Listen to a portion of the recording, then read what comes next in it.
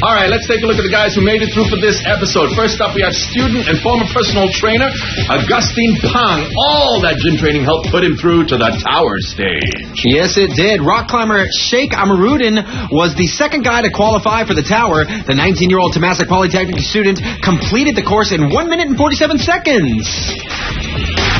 And a father of 3, an SCDF rescuer, and now a Sasuke Tower finalist. Our determined contestant, Ahmad Faizal, will be looking to conquer the tower in record time.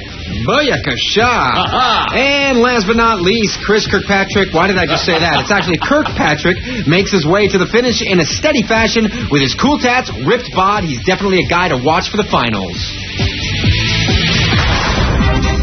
And let's check out the leaderboard. We are locked and loaded. It is Sasuke, Singapore, and I will tell you what. What, Mike? I think we're going to have some awesome contestants in the weeks ahead. You know what, Mike? I think you're absolutely right. Personal trainer Augustine Pang holds the fastest time, and judging by his time, it's going to be hard to beat. Definitely going to be hard to beat, but judging what happened in Series 1, we were all surprised. You know what I mean? When Rifty came in there and got nifty. So you never know what could happen on Sasuke, Singapore, but for sure we will see more splashes, thrills, and spills. That right is here. a promise. So you have to come back and see the next episode next week. We want to see you here as well, here on Sasuke, Singapore. Till then, I'm Hamish. I'm Kasem. We're out of here.